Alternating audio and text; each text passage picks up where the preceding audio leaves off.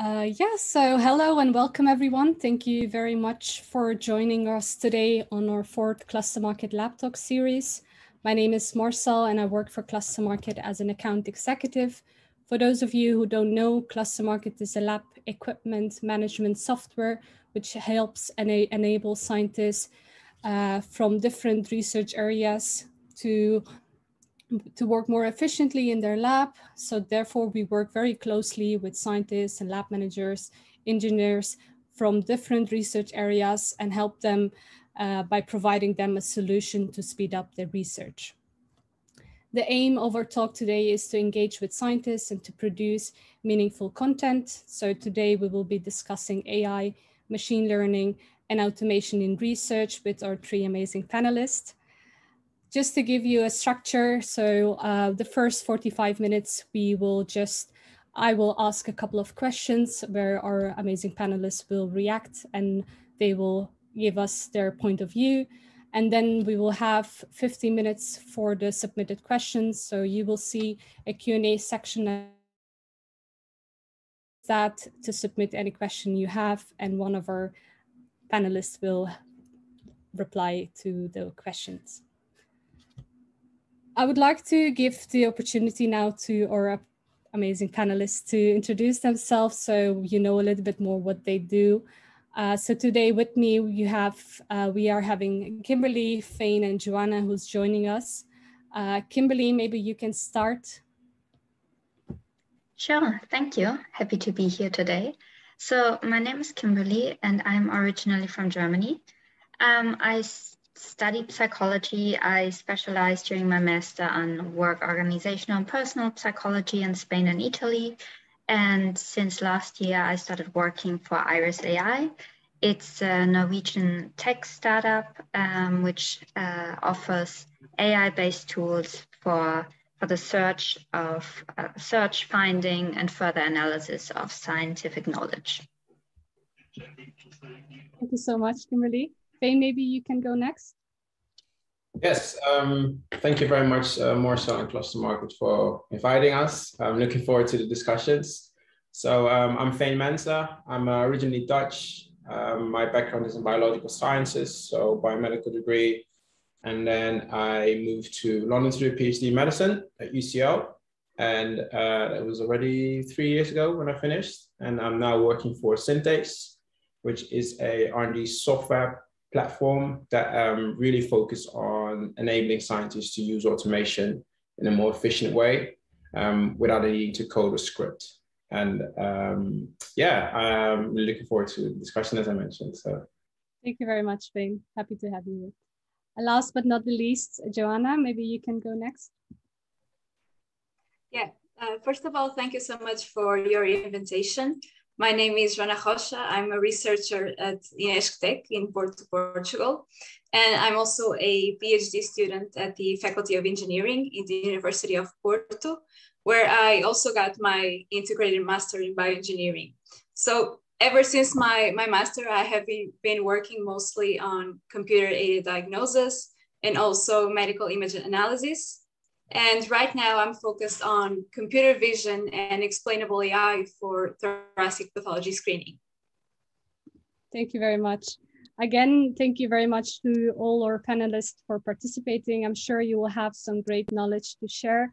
So I'm looking very much forward. I think we should start as we have much to discuss today. So one thing I was reading and I've seen is that the evolution of AI has changed the entire 21st century. In terms of technology, AI has stolen the spotlight. A lot of scientists are showing interest to the topic of machine learning and turning to artificial intelligence for help with their research. I was wondering what your take is and what do you think are the most common uses of automation and how are they boosting discoveries in different research areas? Anyone can start. Yeah, I can go first. For me, I think it's obvious that there are so many different applications for automation in science, which is one of the main benefits, I would say. For me, my whole work focuses on automating diagnosis based on medical images. So the science behind my work is the automation itself. So basically providing the physicians with a second opinion to make their job even more efficient. But if you take a look at all other applications, automation is a little all over the place. And the great thing about it is that we can all benefit from it. Yeah. Maybe I can say a little bit more about what we're actually doing at Iris AI, and this tackles the problem of the huge amount of scientific literature that's out there, and it's so difficult for a lot of researchers to find the most interesting, the most relevant literature, and as well to read it, because I mean, publication numbers are just rising all the time. And so what we are trying to do is to kind of automate the search, automate the filtering, and as well we help with summarization. So we have tools that can automatically summarize the most relevant articles, and as well help to extract the key data points. So I think this is also a main area where AI can help, because it's just that a lot of researchers spend so much time going through literature. And I mean, we have all the knowledge, so I think it's very helpful if we make it available and accessible for everyone very fast, so that we can speed up inventions or new discoveries. Yeah, and just to add to that, I think in life science, we're in a very, very exciting period, because all these technologies are really allowing young scientists, but also scientists that come from different fields to really develop. And the nice thing about AI and machine learning, we see it in other key areas, not just life sciences, already proving how much value it can have. We're a bit reluctant in life sciences because it takes some time to get technology in. And as a scientist, getting new technology in, I think a lot of people will agree that it's not always an easy thing, because there are a lot of things you need to think about. But I think what's really, really important is that it is there for the better course. And I think both other speakers mentioned it as well. It's allowing us to do more efficient work. It allows us to, if you look at automation in two ways, one is the execution, but it's also automating processes. So those two differentiations are also very, very key. And something that we also need to be aware of is it's not just throughput, it's not just doing as much as possible. It's also about quality and doing really, really complex stuff. And that's why I think AI, machine learning, and automation are really, really important, really allowing scientists to do really complex stuff and groundbreaking work. Exactly. Thank you very much. I think you already mentioned, Thane, a few, I think Joanna and Kimberly as well, the benefits of using AI tools and how much it is helping in terms of in different areas. If we look at medicine, machine learning is helping identify illnesses. So it's being used. A lot of people are seeing it as benefit, but I think you also touched it. There are limitations of automation. People see it. They do think that there are some negative implications of AI. What is your take on that? What do you think? Do you first of all think there is any negative implication? And if yes, what do you think those are? Obviously, yes. I think the implications into that. I think the main important thing is, as I said already, on other industries we're working on, but we are working on human lives. And I think that's probably the most scary bit for scientists, but also people that are working in the space. On the other hand, I think it's all about education. It's all about showing value. If I would go into a research organization and say, hey, you need to use automation, or you need to use AI, and I can't really back up why it's improving the science or why they can do some groundbreaking work, you always hit that barrier. And because it's a bit scary, as I said, working with human samples, human lives, it's costly as well. So it's not something that you can just say, hey, I'd like to implement this new technology. It comes really around trying to understand people's processes and trying to really fit in how it's improving their science. That's the most important thing. It's nice that we have all these great technologies. It's all about how is it improving your science as a scientist. And if you can level with that person on that end, it will be much easier in providing them with opportunities for several technologies. So yeah, for me, it's all about communicating. It's all about trying to understand processes, doing research, and really providing value for the first and most. And then I think you'll be able to break that barrier of skepticism or scariness. Yeah, I agree with Fain. I think that the negative implications of AI are a very real problem. And we're seeing that this problem is being discussed in many institutions because of the high impact that these tools can have, especially if we're talking about a healthcare application or very serious applications in the real world.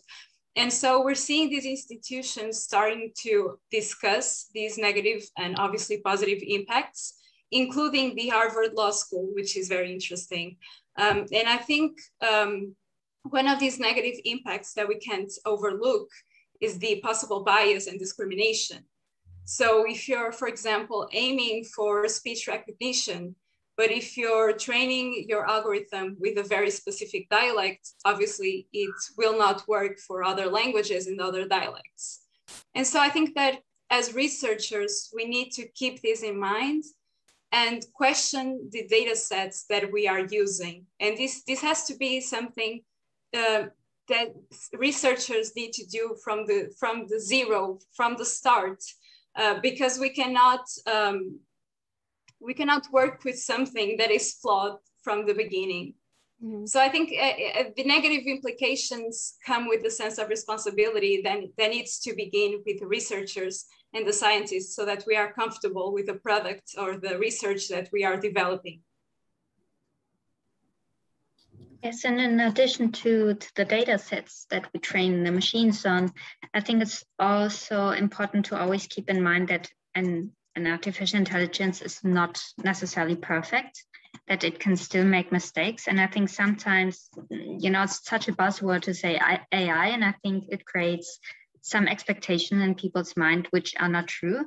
So I think it's always important to always keep in mind and tell the researchers, you should stay in control of what the machine is doing there. You should always have the control and the power to understand and to maybe look over the results that the machine delivers. You're not just blindly trusting the machine that everything is perfect. And I think then a lot of negative consequences that could stem from the use of AI could be reduced just because we are more mindful about what we're doing. Yeah, I think for me, AI is really about the data analysis process, because AI gives you the ability to speed up this process and make it more efficient, obviously in opposition to having humans looking at and interpreting huge amounts of data. And we all know that data runs the world at the moment. And I think that AI has been a huge enabler for that, in the sense that AI allowed us to make sense of all this data. But we still need to take control of what is happening and what we're dealing with. So I think the pros and cons are very present in all the applications that we're developing. We just need to balance them out. Yeah, and I just to add on something that Kimberly said, which is really, really important, is it's also the regulation and the ethics around not just your data set, but also the algorithms that you're working on. So yes, we're quite skeptical about it, but if you can prove the regulation, if you can prove through the ethics that what you're doing is valid and it has a significant purpose, that's really important as well. So I like that everybody touched upon it, that AI is not just AI, it's literally the data and your machine learning. So if the data doesn't really add up, or the data is not as good as it is, you always have problems with your AI as well. So it's really important to separate that out and see as well, what are the ethics around it, what's the regulation, because that will probably not be important in the beginning, but as long as you go further and further and further, it will come back to you. And if you can then prove, hey, yes, my ethics and the regulations are correctly, it will make it much easier. That's very interesting points which we have raised. I think we also created a poll for people who are attending, and just to ask them what do they think, if they think that AI has a negative or positive impact on science. So I'm gonna just launch the poll and see what people think, just to have an idea. So everyone, you can just vote if you think it has a positive impact or a negative impact, and then I will share the results. Thank you very much. That's very useful to know. I was reading as well, and I heard that one of the arguments people were saying as something as a negative impact was that science requires creativity, and we haven't created a program that can create that. So it inhibits also, some people say that it inhibits innovation, and it doesn't allow you to be more creative. You can't just change something in your protocol, because once you do everything on research, what's your impact and what's your message for those people who think that way? I think that's a really important point, because if you look at scientific history, like penicillin was, just, I'm not saying fate, but penicillin was by chance that we found it out. And look what a massive impact it had in life sciences and human health. To tackle that though, that was a long time ago. As I said earlier, we're becoming more and more complex in what we're doing, where if you look into the drug development space, where we used to go into chemistry-based interventions, we now started moving into like biologics, biosimilars, and we're now using cell and gene therapy, which is literally biology that lives in our body that we're taking out and doing science on. So it's very important for us to understand that for us to level up with the science or the innovation that you talked about, or the intervention in the case of drugs that we need to go into, it's very important that we use technology that can keep up with that. And I think that's a really important thing to look into as well, because it will enhance innovation. But it's just about the why and the how. So scientists should always be thinking about the how does compound X affect compound Y, and why is it really, really important? And if you bring in these technologies, they can really help you figure out the how. How do I set up this experiment? How does it basically how does an algorithm will affect a specific outcome? So that why bit for a scientist is always important. You always need to be hypothesized, and you also need to think. But adapting these tools to really tackle the hows is really, really important. I would agree with Fane, and I think it's not an either or question. I mean, still we can have human creativity and use AI. And I think we should especially use AI for those error-prone processes that are most tedious, that takes up most of the time, like extracting data from a PDF. I mean, this is nothing where we use our creativity as humans. It's just taking out some numbers and writing it down. So this can be super easily be automated by a machine. And then we would have even more time and resources to be creative. So I think it's some people view AI as it's like replacing people, but I think it's just a help to free up more of our resources so that we can really use the time and our resources for the things that is unique to humans, like creativity or empathy, things like that. It would be, I think, as well for doctors, it would be great if they would have more time to spend actually with the patient and show empathy and show the personal side, and not just doing all the paperwork and all the research, which could be automated. Yeah, I completely agree with Kimberly, because sometimes you have a certain research goal in mind, and then along the way, maybe these AI tools will help you find different patterns or different aspects of your work. And then you get a different discovery or a different research line that you had than the one that you had originally. And so these tools can really help you to get a different perspective that you wouldn't have without them. So like Kimberly said, I think this point is really important. They are not here to replace anybody. They are here to help and to improve what you're already doing. Yeah, and I think 95%, so I'm just going to end the poll and share the results, because most of the people who also voted that it has a positive impact. We had one person who said negative. So I think a majority of the people do agree with that. My next question is, I mentioned it in the beginning that it has been, that AI and machine learning and has been, like, especially the recent years, we have seen how much it has grown. What do you think, what do you think what kind of a role does it play in science, and how do you see it growing, and what's your take on that? Anyway. Joanna, you're perfectly fitted to answer that question first. Yeah, sure. Mostly because my PhD thesis would not be happening if these amazing tools and methods did not exist and were not available. So yeah, I'm the perfect person to say that AI is definitely growing. It has amazing potential if we know how to use it. So I guess that, like I said, there is a sense of responsibility that comes with automation.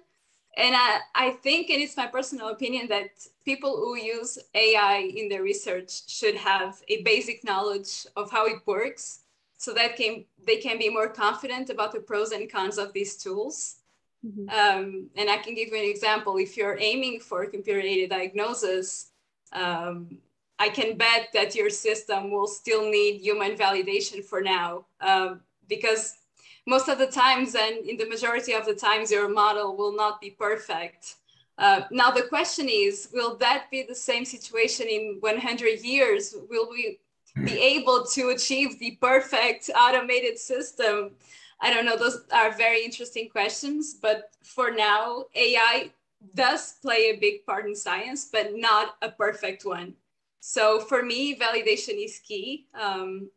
It's a very interesting research line and field, but we need to balance, like I said, the pros and cons to achieve the better results. Yeah, to add on to that, I think it's also nice to just turn it around. What if we didn't have AI or machine learning or any of these technology tools now? I think no one wants to know what would have happened. It would probably cost lives. It would probably had impact in the food that we consume, just the aspects of us living our lives. So I think it's also really important to turn it around and see, okay, what if we are without these tools? What impact could it have on a human life? And if you have that in mind, if you then take 10, 15, 20, 50 years forward, but we as human beings are developing, we all want to get older, we all want to work healthier, we all want to make sure that our children do the same thing. And to do so, it's very important that we do see the value of these technologies if it really fits in the right purpose. That's what I always like to add to that. I mean, I could just only add as well from a sales perspective that, you know, I'm working with the libraries, with universities, with R&D departments, and we just see an increasing interest in using AI as well for the discovery of research and scientific knowledge. So this is what we can see there, that also universities are saying, you know, just students just going into a library and getting a book is not really what's happening right now. So we need to incorporate smarter tools. Thank you very much. That's very helpful to know. I think, Joanna, you mentioned it, but I think it's very interesting because we have the majority of the people who are joining are from the academic side as well. So maybe any tips you have or any feedback you have for people who wants to consider that as a study and they're just not sure about it. And what is your message for those people, for those academic people who wants to do this as a PhD or any study? Yeah, so I think if you're looking forward to know more about machine learning and deep learning, I think it is really important to understand the fundamentals and the mathematics behind machine learning and deep learning. It will really help you to get a sense of what happens with these algorithms and how they work, how they produce these decisions. Because at the end of the day, these are probabilities. These are not super 100% reliable results. You will always have some risk involved. So if you're confident with your algorithms, you know how they work, you are familiar with your data, you are confident about your data, that process will help you a lot during the development of your work and your PhD thesis, if that's what you're interested in. So I think there's a preparation work that is much more important than the implementation itself. I think this process of data analysis is really the key. And that's what I can advise for now, because I think it sounds easy, but it's not. Yeah, to add on that as well is when I finished my PhD, I always had two things that I found really important career-wise, and because we are quite a lot of academics here as well, it's really important to think about. I always wanted to have an impact. I always wanted to make sure like whatever I do outside of my academic career or within my academic career, I wanted to have an impact. But another really important thing that you need to realize is perspective. So you should also think about, okay, where will I be in 5 to 10 years and what are the skill sets that are really necessary? I was just recently speaking to someone who's telling me that there are more PhDs doing computational PhDs than wet lab PhDs.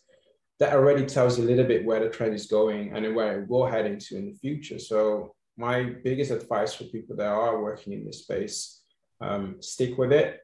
You're developing techniques and you're learning a lot that will benefit the industry that we're going into in the future, whether that's in academia, whether that's in biotech startups, whether it's in larger pharma. The skills that you develop around coding, scripting, building all these algorithms is so valuable that you always have a perspective and you also have an impact where you can basically go into. Yeah, thank you. Another question which I have, I think we touched on that as well, is what do you think are the most exciting upcoming developments of AI, or what are you hoping that would be? What is the one thing you think they should look into, which they haven't yet, and it's a concern for the science?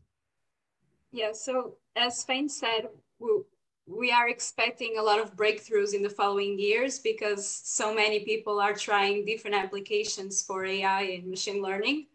Mm-hmm. One of the aspects that I think is very interesting, and it's already starting to happen, is legislation that is changing to address these products, these AI-based products, and we're seeing how the laws are adapting to this new era of algorithms. And that is very interesting. And again, as Sven said, we will continue to see a lot of researchers pursuing this research line that is mainly focused on AI. So I think the development and improvement of AI methodologies will be one of the main goals for the recent future, I guess. Anyone wants to add something on that? Yes, I wanted to add, so from what we are working with natural language processing, what I find very interesting, and this is something that we are working towards too, is as well the production of human text, human language. So that meaning that we, right now what we can do is find literature, we can maybe paraphrase it, we can summarize it, but reaching that point where a machine could write a whole thesis, saying, okay, the machine finds the literature, extract the key knowledge out of it, writes it. This is also a very interesting point where I'm not saying humans should not write the thesis anymore, but that, if you have really a research question, that the machine can automatically go into the literature, finds the solutions in the literature, combines it, and come up with something new that maybe humans did not see before, or we did not synthesize it before. I think this is also very interesting that this could happen in the future. Also, another thing is earlier this year, Exscientia, which is a biotech company in Oxford, I think, they announced their first AI-designed immuno-oncology drug to go into clinical trials. So the question around where is it going, or what impact does it have? There you go. That's already a really important one. Another really important thing is also going back to the data pieces, because we all started thinking about AI and machine learning. We also realized that the data that we're putting in wasn't really good. So what you really see a big trend in the biopharma industry now is that a lot of companies are really focusing on capturing the right data and processing it in the right way, in which we can then have machine learning and do their bits on. So what I see a lot in my field is, where can we capture data? How often do we capture it? How do we capture it? So there's also a trend around data and how we really think about data with AI and machine learning in our heads, previously to an era where we just collecting data because, okay, at some point we'll probably do some research on it. So there's also really big impact from AI and machine learning on the way we process and collect data. And I think that's also really quite exciting. Yeah, because at the end of the day, it doesn't matter if your model has a 100% accuracy. If your data is garbage, and then you won't be able to generalize and use that model in a real world application. So that is really the key for me. Yeah. Thank you very much. Another thing which I was reading as well is that during the COVID, we have seen that AI, robotics, they played a huge role. Have you seen that as well? And what do you think is what we can learn that during the pandemic that AI could actually play a role? That was something new for a lot of people in the science field. What's your take on that? I can tell you that there was an explosion of papers that address automated COVID detection based on medical images, for example. The issue with many of these papers is that they were validated on a very limited amount of data, while claiming to have these perfect evaluation metrics. But even so, I think that COVID appeared as an opportunity for many researchers in my field to apply their work on this very specific situation for this very specific problem. So in a way, COVID has given a platform for many scientists, not only in medical image analysis, but even in biotechnology when it comes to the development of all these vaccines. I think the advances in AI and robotics certainly helped to achieve all these results and positive results. Yeah, and I have to add to that as well is I think that the COVID pandemic has showed what can happen if we all start working together and use the right tools. There's always discussion around how is it possible that we were able to get such a vaccine within, was it not even 2 years on the market? And I think because we are now using these tools, because we had to, that's a really important thing to think about, because if I speak to decision makers or budget holders and they're saying, oh yes, the lab of the future or the users of these technology is what we're thinking of and it will be implemented. No, it's now, it's starting now. So there's an urgency. And I think the COVID pandemic really showed that there's an urgency in life sciences and human health, where we all need to come together, all work collaboratively together. And yes, that means using automation to have a higher throughput and be more efficient. That means using different algorithms to make sure that we can make quicker decisions. And so these are all aspects that the COVID pandemic has really, really shown us as a life science industry, how we could work together really, really efficiently. And I'm hoping to see that in other key areas as well. A really good example is a lot of the cancer drug development has been put on hold because a lot of people focused on COVID. Now everything is coming back to normal. I would love to see a similar effect that we had on everyone coming together for COVID. The same thing happened for cancers, or the same thing happens for antibiotic resistance diseases, cardiovascular diseases. There's so many areas in life sciences that can now benefit. And we've seen it is possible. So no one can argue that it's not possible. It's just that mindset that we talked about in the beginning that's now really trying to turn heads. And especially younger scientists, especially the ones that are capable of making all these great algorithms and scripts, those are the ones that are really going to push this forward. What do you think? Sorry, Kimberly, let me just add a quick aspect to what Fane said. I think people forget that research needs funding, and funding was very, very available during the COVID pandemic to solve these issues. So perhaps people need to start thinking about science differently, and not only when there's a pandemic going on, because all these discoveries were possible because people were committed and because people had the funding that was necessary for science to happen. So there's so much more to consider from this pandemic when it comes to research. Yeah, I agree. And as well, to add on to that, I mean, funding is a big issue. And the expenses for research could decrease if we use AI, just because we would not need so many humans working there. We wouldn't need to pay them. So, I mean, this is another way to, to foster the development of drugs for for sicknesses which don't get a lot of attention. And so I totally agree with what Joanna and Fane just said. I just wanted to mention one thing, one development that I did not like that stemmed from COVID on AI, because I had the feeling that a lot of the use of AI was then focused on how can we prevent that humans come together. So instead of, I don't know, like, you know, you going to a doctor, you have an app, or you do, you know, what Joanna just said, or that you have like robots in the bank instead of a human being, because we wanted to prevent that people get in touch to stop the spreading of corona. And I mean, I'm a psychologist, so in general, I think humans need to be in touch with other humans. So I think, I mean, of course, we are trying to protect each other and we're trying to protect each other's health.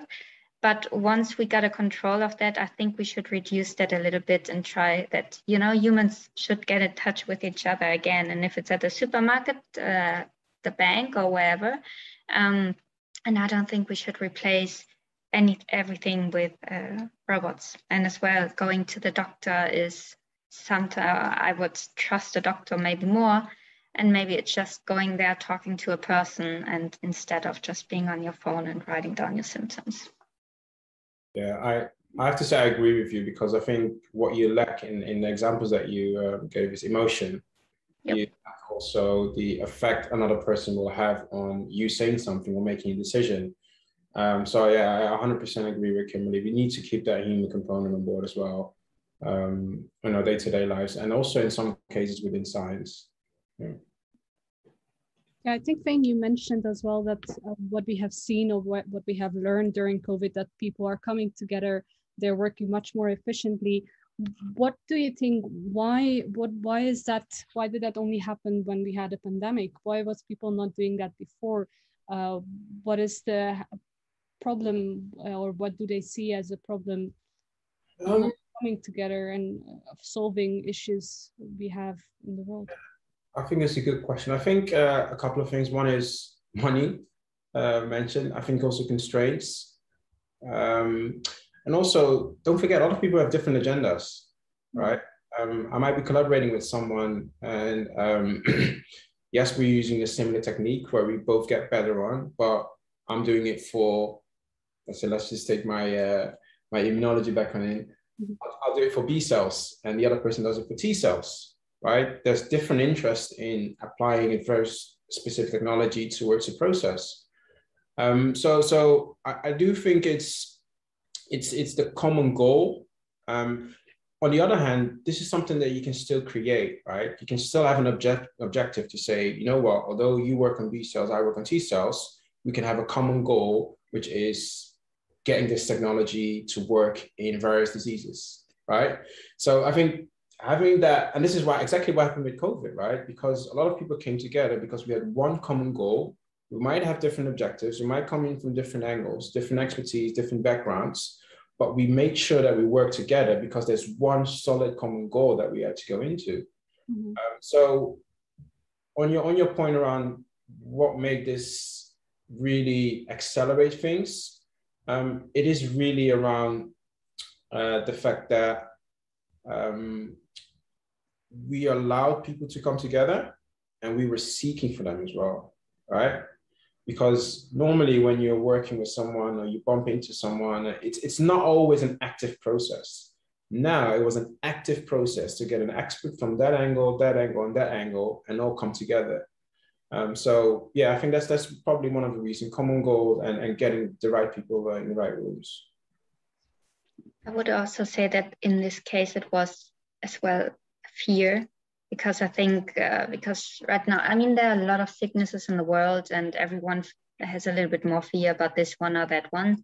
But when Corona started, I think everyone was just afraid because it was new, because no one understood what's happening. So everyone was like, okay, we need to really tackle this first. This is priority number one. So there was this sense of it's urgent. It's kind of close to me because everyone felt like I can get it. And humans are really good in neglecting probabilities. So, you know, humans don't understand that they can as well get any other kind of sickness. because they're just thinking about today and not thinking about a negative future happening.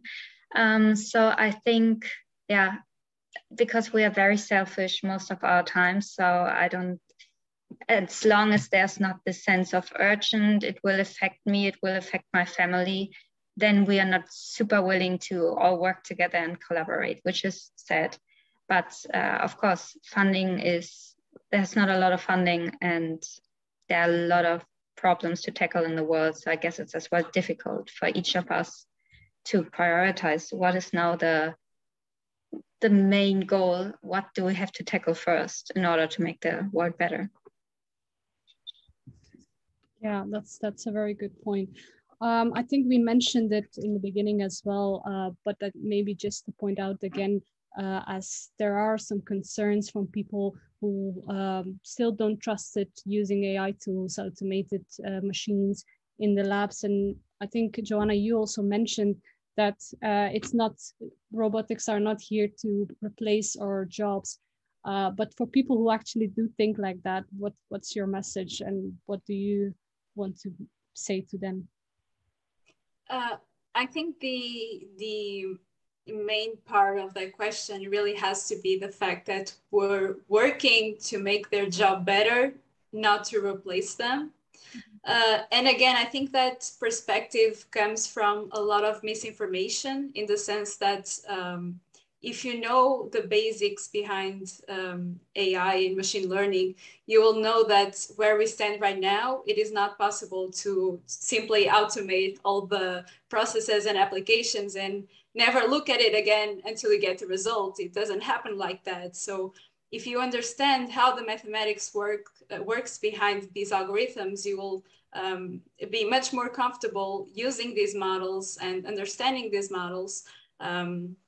And you will let go of that feeling that you have that robots will come for your job and you will be replaced. And that is really not the case at all. And I think that misinformation is also,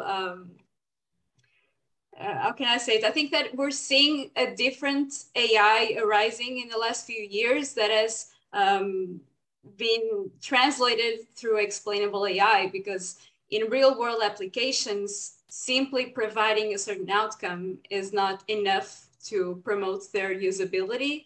And so you will need a lot more than a simple output to support that decision. And explainable AI can do that for you. It can provide a justification for that outcome so that the end user is much more comfortable using that model in opposition to simply relying on that decision without getting any more information. So there's a shift in the way that AI is being implemented at the moment through explainable AI, precisely to help the end users to feel more comfortable with these models and with these algorithms.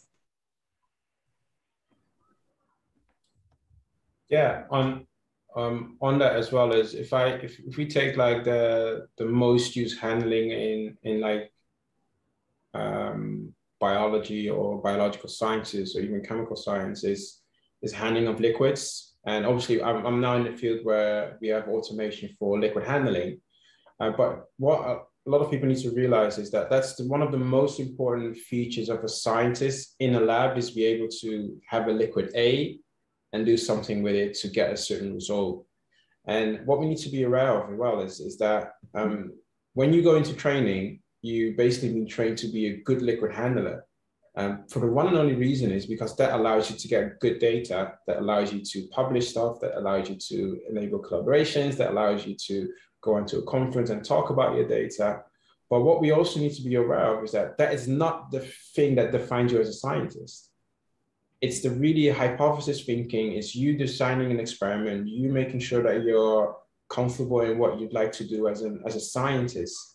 So we also need to make sure that we separate that out, the manual activity versus the open thinking, the hypothesis driven. And as I said in the beginning, the why versus the how. And then this is where robotics and automation come in, because they will execute what you have in your mind. without problems about reproducibility, without problems about high throughput, without problems about making silly mistakes. So I think that's something that we need to be aware of as well as a scientist. Like, what are the tools that can help us quicker and further? And automation and robotics, in this case in liquid handling, is very important. Thank you very much. I think that's very good to close and end this event. Any final words from your side? Any messages? I think you already mentioned some amazing insights, but if I haven't given you the opportunity, if you would like to say something, you are free to do so as well. Nope. Okay, thank you very much to three of you for the incredible insights into the conversation. It has been extremely interesting to learn about AI, machine learning. I personally learned a lot. And of course, thank you for everyone who joined and for sticking around. I hope you enjoyed our lab talk today. And as mentioned, if you have any questions which we haven't covered and you want to reach out, please do so. You can reach out to Cluster Market or to one of our panelists, and I'm sure they are happy to answer it as well. Thank you very much, everyone. Thank you. Thank you. Thanks, Marcel. Thank you, Jane. Thank you, Kimberly, Joanna.